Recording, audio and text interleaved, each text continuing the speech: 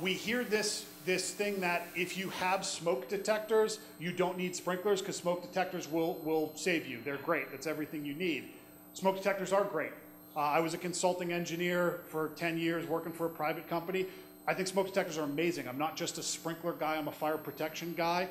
The problem is I've seen videos of a fire marshal going into a house with 4 kids and holding the smoke detector and turning it on and holding it up to the kids' heads. The kids just cover their heads with their pillows, or they roll over, or they'll pull their covers over their head.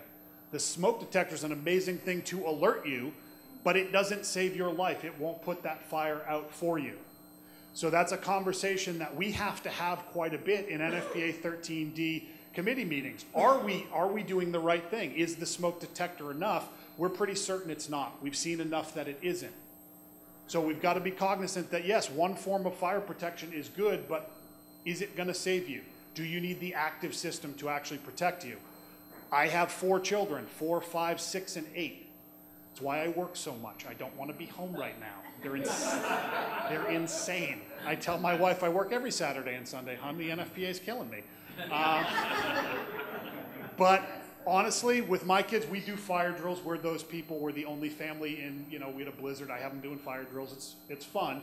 But are my kids going to be the ones that roll over or put their head under the cover? Are they going to do all that stuff? And then I've got a great-grandmother that's 99 years old.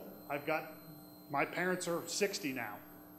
Are they able to get down the stairs in time if they hear that smoke alarm? Are they able to navigate out a window on the first floor if they have to?